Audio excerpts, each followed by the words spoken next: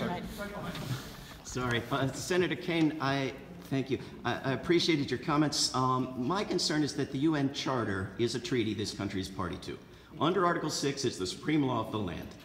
You say the president's missiles into Syria was illegal because he didn't come to Congress. I say there's no way in the world it could possibly have been legal even if he had come to Congress.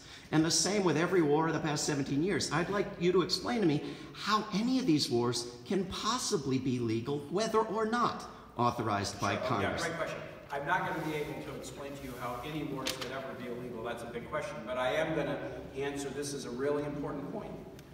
Every war not only needs a domestic legal justification, so there has to be a domestic justification, either under Article 1 Declaration of War, or the U.S. sometimes, Congress approves a treaty, like a NATO treaty that has a defense obligation. We will help defend you if something happens. So that's a congressional vote. It's sort of an authorization. But there also has to be an international justification. So we're in Iraq right now. Now that was justified domestically by a 2002 authorization. What's the international justification? The government of Iraq has asked us in. If a government asks you, the Abadi government asks you to come in and help them defend themselves against ISIS, that is an international legal justification.